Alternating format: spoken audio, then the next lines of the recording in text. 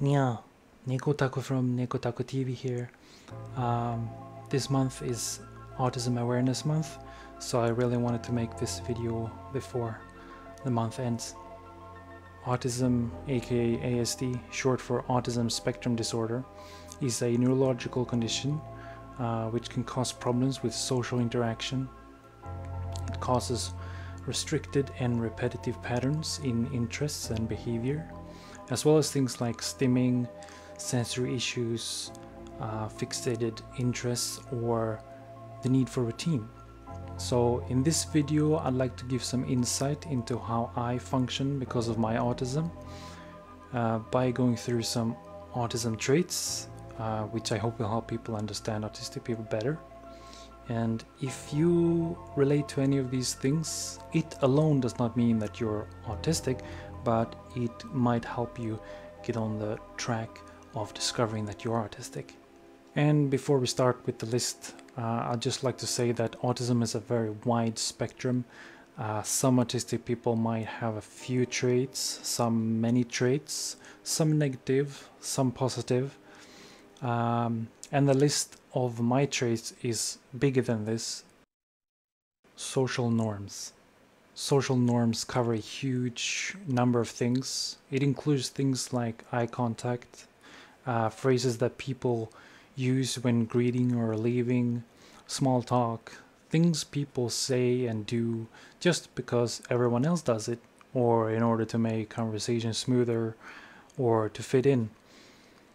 As an autistic person, I don't work this way. Either I don't understand, or I dislike the social norm, or I'm not even aware of it.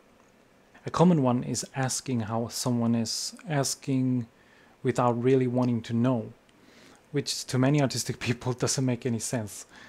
One specific thing I do is that I will seemingly randomly say something disconnected to the conversation because I'm either scared I'll forget it, or I didn't get the chance to say it, so I say it anyway, or I did forget it at one time, so I bring it up another time, which seems, random and disconnected.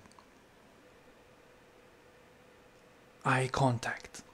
Yes, a very common trait with autistic people is to be avoiding eye contact. I dislike eye contact. It's not natural to do a lot of it for me. For me it feels too intimate and disturbing and uncomfortable. I will sometimes try, I usually look at people in the face a couple of times, but for the most part I'm looking somewhere else, even if it's just a one-on-one conversation. I understand the use of it to some extent, but I think it's overrated. I'm very interested in why we have this trait. I wonder, could it have something to do with the instinctual behavior found in some animals? Honesty. This is a huge one for me. I'm extremely honest. I cannot say I can't lie or never ever lie, but I really believe that it's very likely that I'm the most honest person you've ever met. I would rather be silent or cause myself to suffer than to tell a lie for someone's benefit or my own. One reason for this is the desire to avoid misunderstanding and miscommunication. It fits autistic people well, since a big part of autism has to do with the disconnect with other people. Honesty and truth are two extremely important things to me, but of course not everyone likes extreme honesty. Intense interests, also called special or fixated interests.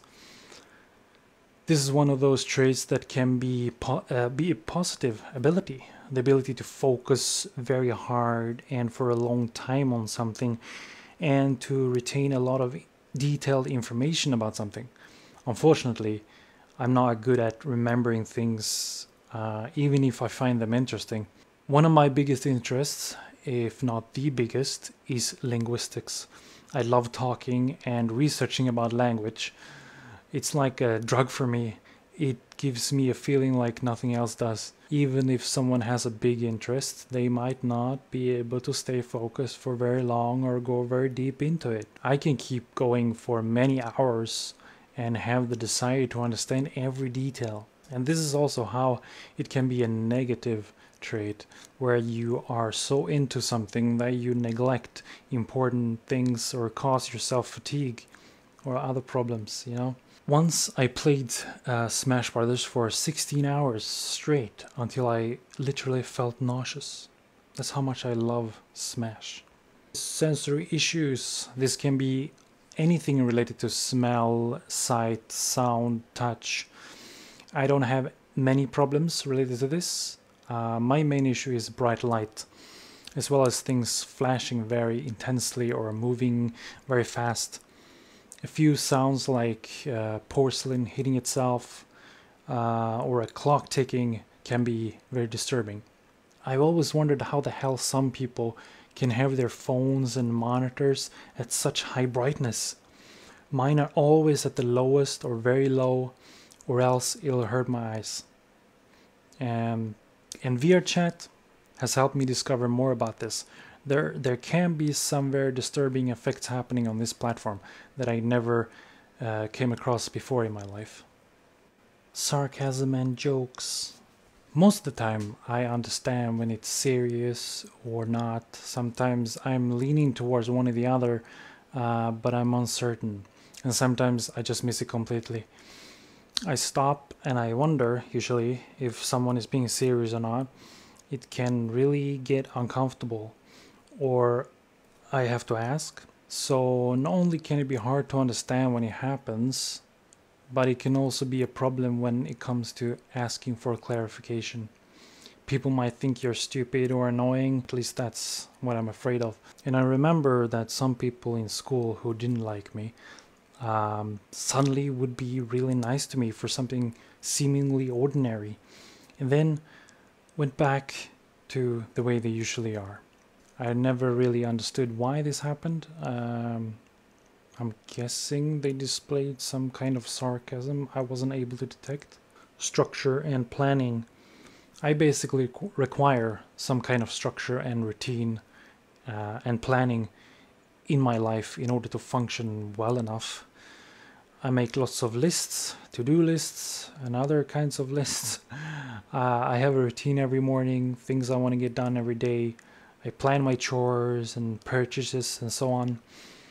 If my plan change or suddenly, or something goes wrong with my plan, etc., I can get quite upset or just give up. Change. Very much connected to the previous trait is the inability to handle change well. When something changes for the worse, or even if it's just sudden or unplanned, it can cause me anxiety. I like repetition and knowing what's coming. I try avoiding hope and expectation so that it doesn't hurt. I was a lot worse when I was a kid and things didn't go the way I wanted. Switching tasks. I'm not good at switching tasks suddenly or easily. Most of the time it has to happen my way. I need to either reach a certain point before I move on to something else, or I have to be done with whatever I'm doing. I like doing things in order and in sections. That doesn't mean I can't multitask or can't handle jumping between activities. So it's not a big problem for me. For example, to the extent that it's a problem that I've noticed is that sometimes I hold myself longer than I need to when I want to pee, just because I haven't finished a video or finished reading something. It's really strange. I could just go up and pee and continue, but for some reason I want to do it this way. One of the few things I don't understand about myself and isn't logical. Vague questions / answers. Oh, this one I could rant a lot about. If I ask a question, that is what I want to know. So, I expect you to answer the question that I asked. Now, it's okay if they don't want to or can't answer the question. Please tell me in that case. However, some people will answer my question with something else, something that isn't the direct answer to my question, as if I asked something else, or as if they expect me to be able to find the answer to my question within their response. I don't understand it, and I find it very frustrating.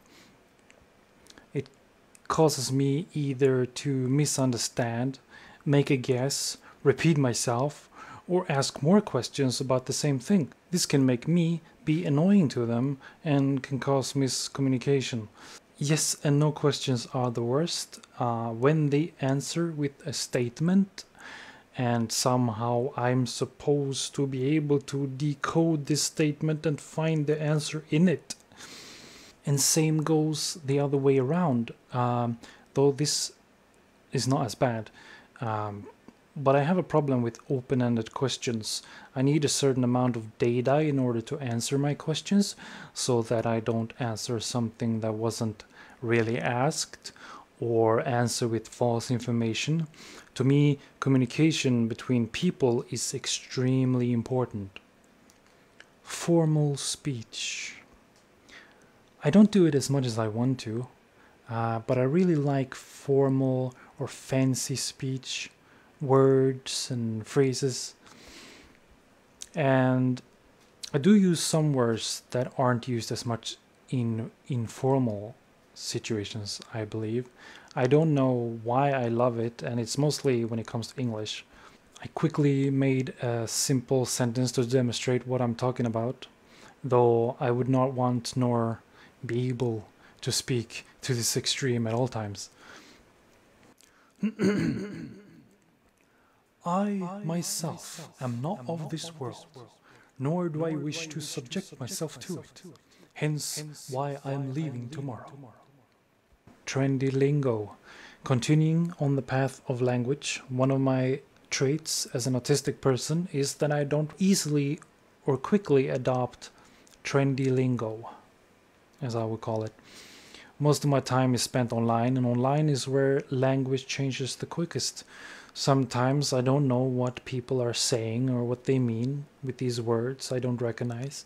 I don't like most of these phrases that come and go or that are still around but just doesn't fit me. It's annoying, but I don't hold it against people. Best example could be lol, lol. I've almost never used it in my life. It's weird and I have no use for it most of the time. This thing of course connects to herd mentality and the desire to fit in, which I don't subscribe to. I might look at a new word and be like, what is this for? Do I need it? Is it good or bad? How long would it last? I might think I already have a sufficient library of vocabulary for this topic. If I adopt a new word, I want it to stay with me forever, like Booba. And the last one on my list, literal. Literal thinking and speaking.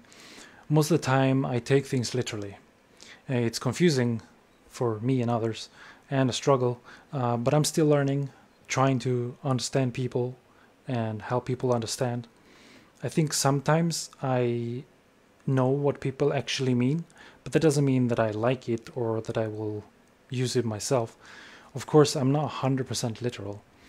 I can be hyperbole and use figure of speech, but I do it less than most. I hate when people say something they don't mean or mean something else with what they're saying. I just take things as they are said, and I mean only things that I say. I do love metaphors though. Thank you for watching my video, Nya. I hope you learned something. I love spreading awareness about autism. If you have a question, put it in the comments or tell me about your autistic traits. 맞다냐?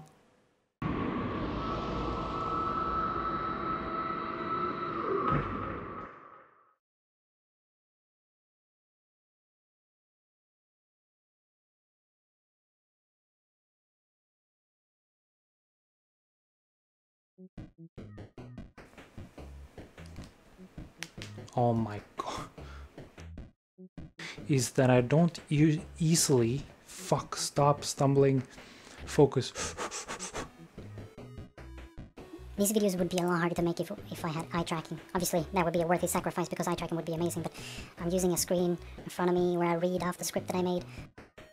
But I really believe it's very unlikely I'm...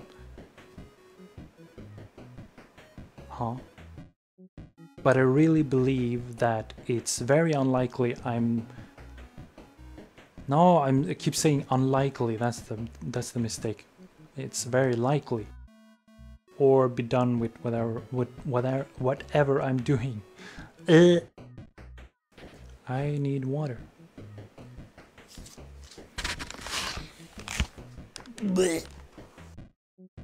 How many are there? Holy shit. Oh my god.